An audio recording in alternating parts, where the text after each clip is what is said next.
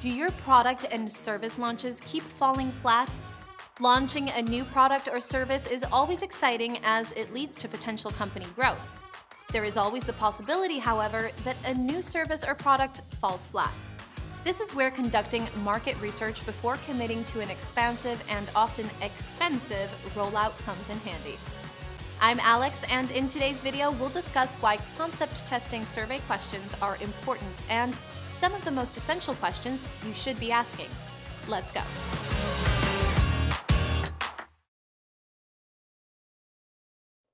One of the most effective ways to ensure a new product or service isn't a waste of time or money is to craft concept testing surveys.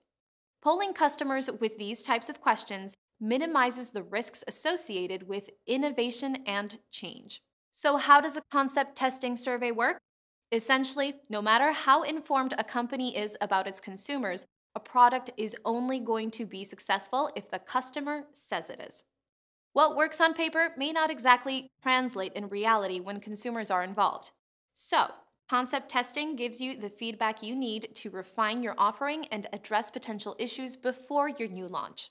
Concept testing surveys can be useful in several ways. They can help you enter into new markets, forecast future sales on a new product, benchmark price points, and help you decide between different product concepts or branding. After conducting your survey, you'll compile the customer responses and deduct the level of purchase intent you can expect from your customers at launch. From there, you can decide whether or not your new offering should go to market. Now that you know the benefits of concept testing surveys, let's discuss the 4 questions you should include in each concept survey you conduct. And to really knock your survey out of the park, pair these with questions that are more specific to your product. When all is said and done, you'll have an excellent idea of how your market will react to a launch. How likely are you to purchase this product or service? If you could only choose one question to put on your survey, it should be this one. Other questions can help you refine your results and provide you with more granular feedback, allowing you to make minor changes to your launch. Ultimately, however, this question gathers product purchase intent, which is the most important metric when determining if a consumer will be interested in your new offering. Is this product or service worth the proposed price? Asking this question will help you understand just how much people are willing to pay for your offering before you can be certain of your product's sellability. After all, a good product that costs more than it's worth can be as much of a failure as a product that's poorly made. Responses gathered from this question will help you determine the price range your new offering should be set at in order to successfully draw in customers at launch. What is one thing you like and one thing you dislike about this product? This question is great at gauging what's working and what needs improvement. Having both positive and negative feedback on your offering gives you helpful insights into what to change down the line.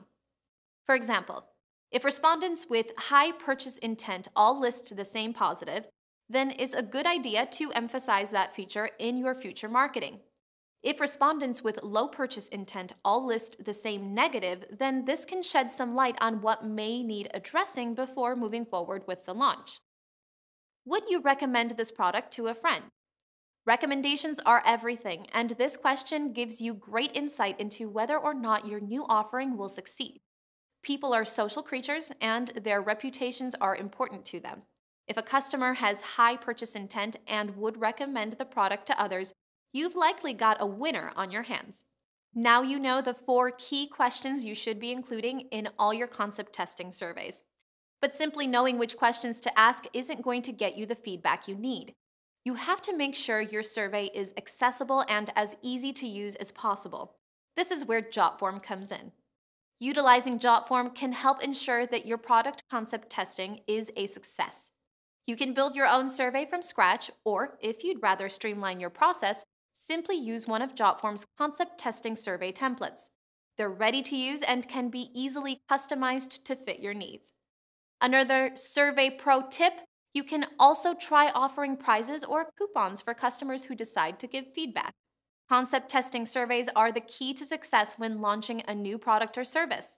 You'll be better informed in regard to product development and design, so when it comes time to launch, you're more likely to be successful. Let's review. Here are 4 questions you should be including in your concept testing surveys. First, ask how likely your customers are to purchase the item. Then, ask the customers if they feel like the new offering is worth the proposed price. Next, ask for one thing that they like and dislike about the new offering. Last, ask if they'd personally recommend this new offering to a friend. Until next time, I'm Alex with Jotform. Thanks for watching. Don't forget to subscribe to watch more Jotform videos.